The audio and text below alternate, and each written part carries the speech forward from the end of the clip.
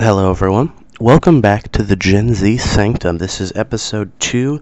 I had hoped that my friend Nathan would be joining us for episode 2, but part of the reason why he's not joining us for this episode is the episode topic, which is podcasting. How hard is it to come up with an idea of podcasting? How much more complicated it gets when you try to add more than one host, how boring it can be with just the one host, and all the different problems that you can have that I have personally had with getting this podcast going. So strap in, because this is going to be a bit of a rant, but also maybe interesting. If you pick out the angry bits, it might be interesting. So let me paint a picture for you guys. So you and maybe a friend or two have interesting conversations, funny or fascinating or informative, that you think, maybe other people would want to listen to this, would want to hear these conversations, And you don't, maybe you do or maybe you don't, like stream on Twitch or YouTube or wherever, but maybe you want to, podcast. That sounds like a good idea. Well, let's start a podcast, you might think. So, that is probably the easiest part, is deciding to start one. Then comes, well, for me anyway, having to come up with how many people you want involved, how many hosts, either it's just you, or you and a friend, or you and several friends. Then you have to come up with, like, topics, like what are you going to talk about, what's the whole premise of the podcast, and then you have to think of what the name is, which is sometimes the hardest bit, and then you have to set it up, find a place on on YouTube, on Spotify. Where exactly are you going to be putting your podcast on, and how exactly, what exactly your goal is for said podcast. So, let me give you a little bit of a insight into this. So, I'm currently uploading my podcasts to podcast Spotify for Podcasters is what it's called, which then can jump from there to many different podcasts, Stitcher, Public Radio, Pocket Casts, Castbox, iHeartRadio, Amazon Music, Overcast, Google Podcasts, and Apple Podcasts. Apple Podcasts is a little bit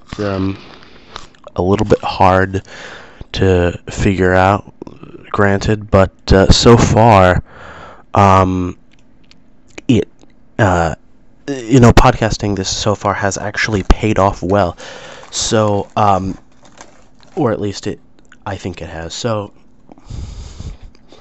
essentially, you'll have to do a lot of thinking about what topic or topics you want to be doing a podcast about, and how exactly, if it's not just you, if you have a friend that's like, hey, I want to be the host as well, now you have to figure out how exactly you're going to get together with them. If you can see them often, then that's cool. If not, you'll have to figure out times, and if you can't see them that often, that might actually hurt your podcast, because if you're just recording on your own after promising the audience that there would be a friend joining you, people may get tired of it, like, where's the other guy? Like, this is boring if it's just you, and then they'll leave, which is the risk I'm taking right now, recording this third episode without a friend, or second or third episode without a friend, the friend that I promised y'all present. He has a professional microphone and stuff that would make this sound way more professional and so forth, but I don't see him that much. He works a full-time job, and when he's not working a full-time job, he's too tired to want to get together and set a whole thing up and do a whole thing, which I understand. When I had a full-time job, I I got that too. After having a hard day at work, I was too tired to do much of anything else as well. So I understand that. What does this mean exactly? Well, it means that either one, I won't be uploading as many podcasts as often as I would like, which the audience will lose interest if there's not as many uploads as often, or two, it'll be mostly just me, which may get boring because there's nothing, there's nobody really to discuss certain topics with, which is difficult when it's just you. But it does mean that you can upload more often if it's just you.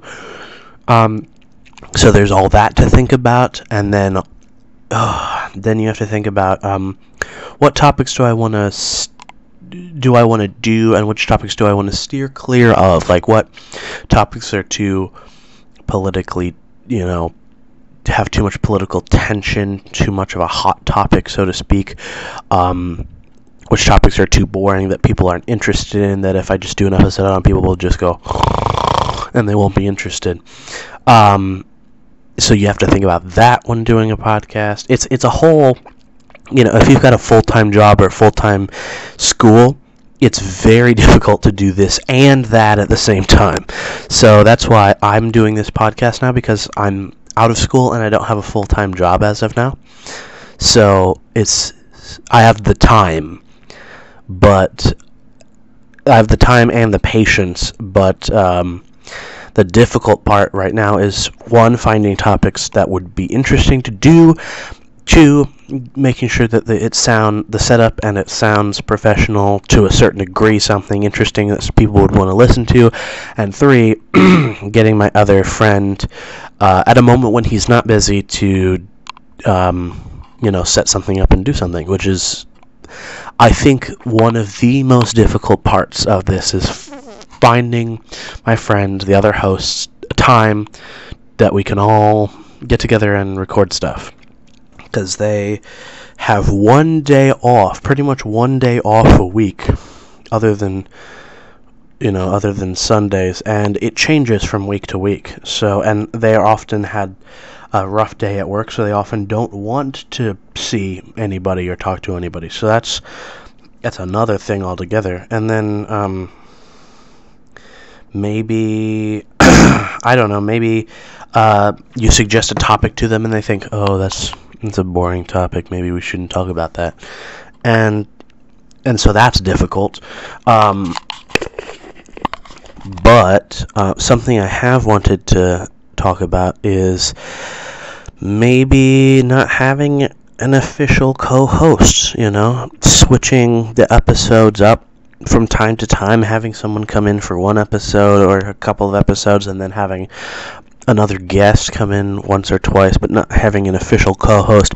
But as this podcast was partially his idea, I think he would not approve of that.